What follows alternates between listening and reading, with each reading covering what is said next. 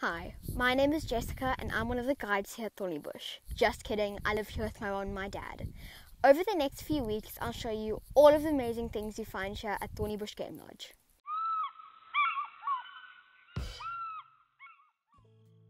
Hi, it's Jess here at Thornybush. Today we're going to be talking about aloes. There are 500 species of aloe worldwide and most of them are found in South Africa. Aloes can be used to treat skin conditions and they help relieve dry skin.